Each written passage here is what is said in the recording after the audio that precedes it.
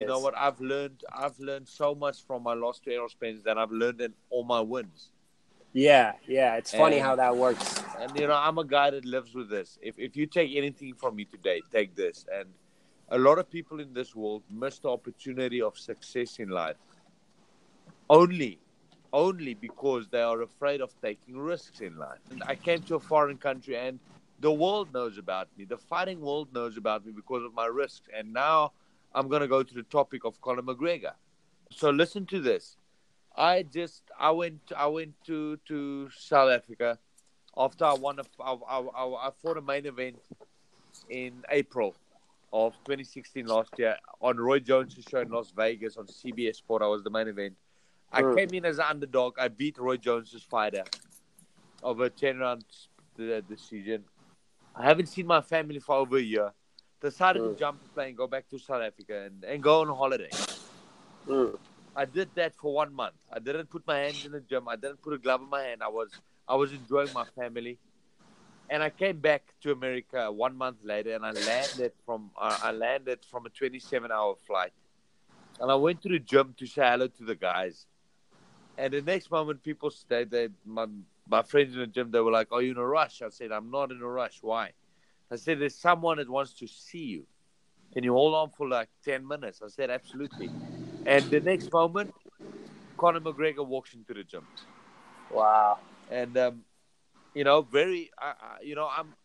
one thing I want you to know about me is I call a spade a spade.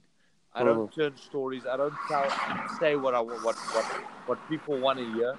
I talk the truth. And when I met Conor McGregor, Conor was awesome. He was such a gentleman.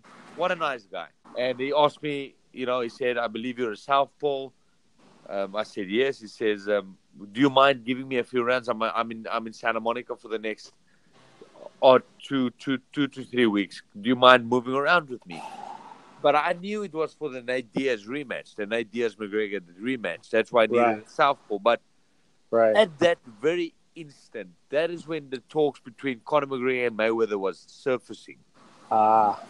So when Conor approached me and asked me if I want to move around with him, this is where that factor comes in, where you say a lot of people miss the opportunity of success because they're afraid of risks. Now, this is the risk I took. I just landed from a 27-hour flight. I'm jet lagged. I'm tired. I'm out of shape. I haven't been in the gym for a month. I'm not in a fighting shape. But if I'm gonna move around with Conor today, the whole world is gonna want to know who's this guy that Conor McGregor is working with. So I knew to jump on this opportunity because this is the way I'm gonna get my name out of here. So the risk I took was I can get beat up by Conor because I didn't know nothing about him really coming to his boxing. I knew who he was, but it's still a risk. He's a big boy. Let me tell you that. He's bigger than me.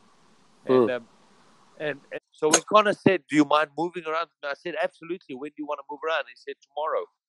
Well, I said, "Absolutely, let's do it." I went home, I put on my running shoes, and I went for a 10-mile run just to get some, just to get some fitness in there. Yeah, of course. And that's it.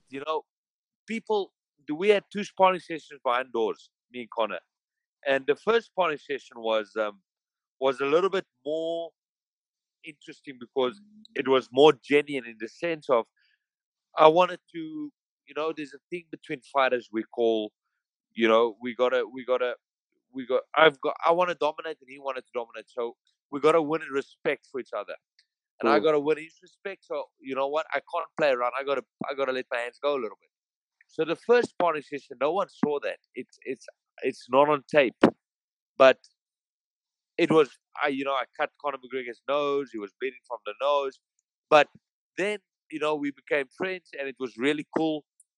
And he said, "Do you mind moving around with me again in 2 days' time?" I said, "Absolutely, Conor." I said, "I'm not going to charge you one dime because I knew what I was doing." I said, "I don't want to be paid because I know my name is going to get out of there. I'm doing you a favor, so let's do it."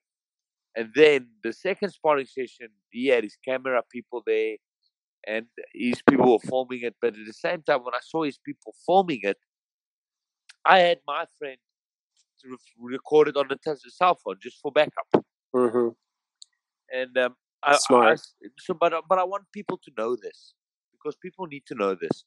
I didn't do nothing wrong. I didn't do Conor bad. They did me bad. Why? Because listen to this. Right before the sparring session, the gym owners and Conor McGregor and his team, they asked me, do you mind if we put footage out from the sparring today? I directly said to them, I said, I want nothing out. I said, please no, because you know what? I'm just here to move around with you. I'm not in fighting shape.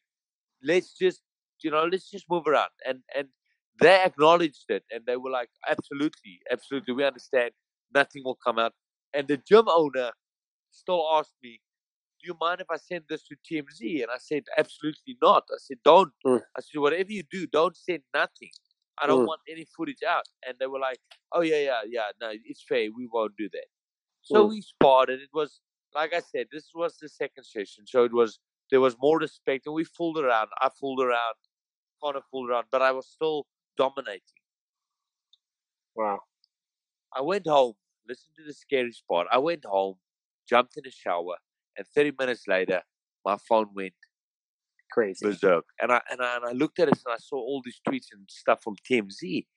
And I looked, and I saw it was the footage of the sparring. And I phoned the gym owners and everyone. I tried for getting hold of Conor McGregor's manager. And I was like, listen, you guys, how did TMZ get the footage? And they were like, oh, no, we just sent them to them. I said, but I told you no. I said, what? No, but Conor McGregor and his team, they approved. I said, but I said no. I said, I directly said no. And then Conor McGregor and his team. Now, people need to know this. At this point, I didn't do anything. Conor McGregor went, and his team, MacLife, they went and edited footage, and it made it look like he was beating me up. And they put it out there. So you can understand, from my point, as a fighter, coming from South Africa, coming to America, trying to make it, all of a sudden all this bad publicity is out where Conor McGregor is beating me up while they edit it like that. And of course, people, the headlines are reading Conor McGregor beats up ex-world champion. It's really bad. And for about 2 weeks, I was depressed. I locked myself up. I put my social media because it was so bad, and I didn't know how to handle it. But I had footage on my phone, but I refused to let it go out because that's not the type of guy I am. But after 2 weeks of all this bad publicity and people making fun of me, I was advised by people that knew what they were doing, and they were like, Chris, you gotta let this footage out. Get the real footage out there so that people can see that it wasn't one-sided. And after thinking about it, I was like, you know what? If I want to save my name, and I want to, in any chance, get something good out of this, I didn't get paid. I didn't get anything. I gotta let this footage out. So only then, after about 2.5 to 3 weeks, I released unedited footage. I phoned TMZ. I gave them the footage. I put it on my Facebook page, and all of a sudden, everything turned. Absolutely everything turned. And people were like, listen here, Conor didn't beat up this guy. Right. It wasn't as one-sided as Conor McGregor made it look. And that's the best thing I've done. Now, can I tell you something? Conor McGregor doesn't keep his mouth shut for no one, okay? To this day, I have not heard anything from Conor McGregor. I haven't heard anything from his team. I haven't gotten, and every news reporter is asking me, why is Conor McGregor not attacking you? Why is he not doing anything about it? And you know why?